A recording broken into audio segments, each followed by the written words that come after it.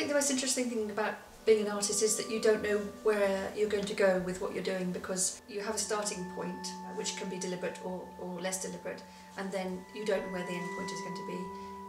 I really hope I'm sculpting in 10 years' time, 20 years' time, because I really enjoy doing it. It's the ideal activity.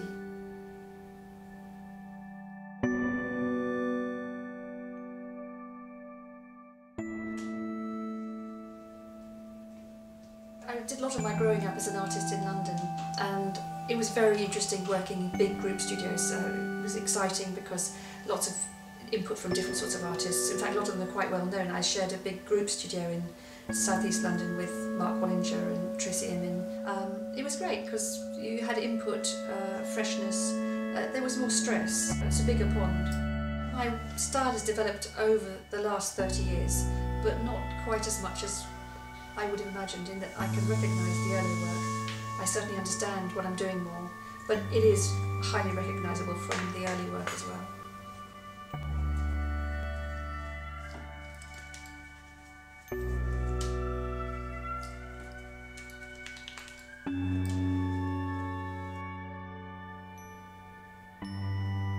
Sometimes a piece of work can work really fast. If you start the right way and it goes smoothly, it can take maybe a month, but mostly it takes longer because the process of working and reworking can take 6 months, sometimes with a bigger piece about a year.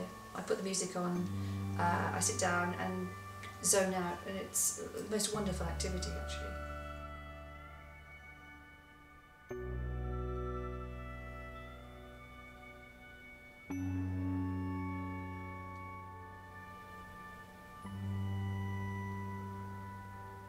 Moving up to Norfolk has been different. I think my work's calmed down and it's more domestic. I don't know if that's a good thing or a bad thing.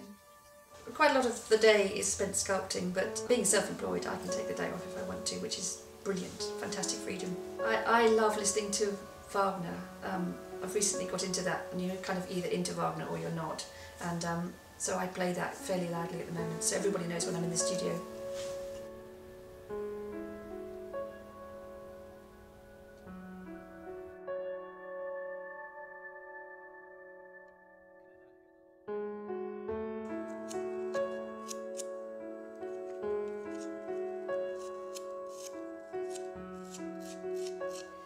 I think I'm finding my work more therapeutic as I've got older, because I think I'm more confident about what I'm doing. It used to be agonising really, and I couldn't bear to have anybody watch what I was doing, and I was always very anxious when people came to see the work. I've got older and I just think I can be me, my work can be me, and that's quite comfortable. So I actually really do enjoy working now. I think I wanted to be a sculptor from pretty early on. I used clay from the beach and really liked working on something that was real. I didn't ever think I would become an artist or a sculptor actually, but it happened in the end through lots of happy chances really. The casting process, it goes back thousands of years. It's a very highly skilled process, which is really why it costs so much to have done, because every part of the process is fraught with danger of sort of having a failure.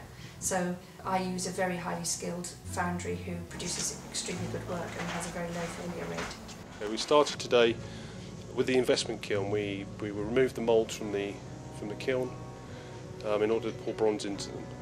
The moulds are basically sculptures captured in a negative space. The client will come to us with an original piece of sculpture. It could be in any form.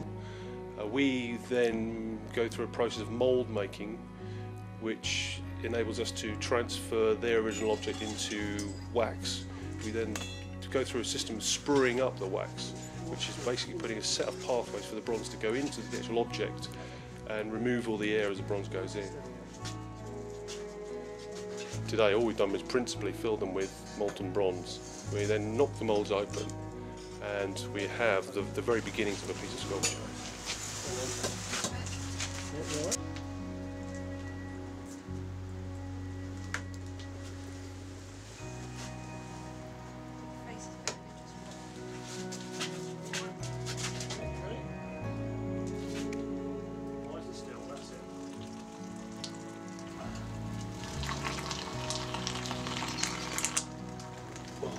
beautiful one. Having knocked out the bronzes, the whole different part of the process takes over, so it's metal finishing from then on right until the end, which is a process which takes a very, very long time and is a highly skilled process. So we start by initially trimming up the bronzes, taking off the runners and risers, removing all the investment. We pressure wash them clean, we shot blast them clean, and then start cutting back with power tools, and then it goes over to hand tools all the way to the end. So things like hand files, sharp chisels, or modelling chisels, and also chisels to put texture back into the surface. I started out showing in small mixed group shows in London, and I've built up from there really. I'd organised my own shows. I've had one in the Orangery in Holland Park. I've shown at the Royal Academy Summer Exhibition. I've shown in lots of art fairs in Europe, but more especially in London. I can't believe that I am one. I didn't ever think it would happen. I'm terribly grateful for whatever forces have made that possible, and it's lots of forces. It's family, it's finance, it's clients, and it's a lot of chance. So I feel really very, very lucky. It's one of the luckiest things in my life that I have been an artist, because I've really enjoyed doing it, and I'm going to keep at it, I think.